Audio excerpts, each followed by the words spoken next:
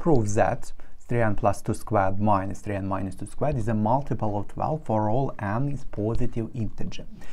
Definitely, let's expand and simplify the given expression. So 3n plus 2 squared minus 3n minus 2 squared becomes, just applying the formula a plus b squared, it becomes what?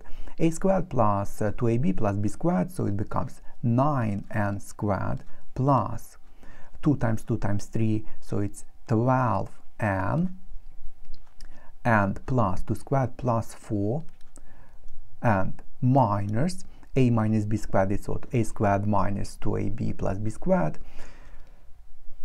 and it becomes 9n squared together with minus, so minus 9n squared minus 2 times 2 times 3, 12, and together with this minus it's plus 12n, and plus 4 with minus, so minus 4, and we can see that it becomes what? Just 24n.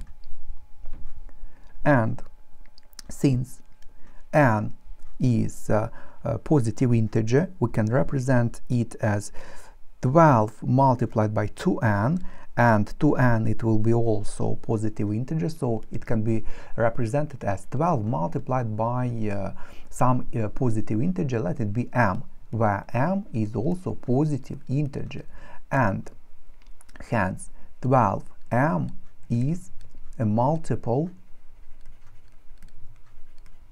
of 12.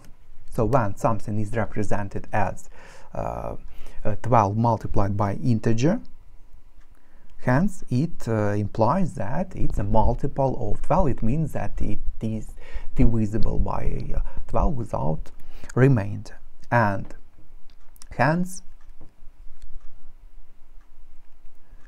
just rewrite statement 3n plus 2 squared minus 3n minus 2 squared is a multiple of 12 for all n is positive integer. And that's all for the question.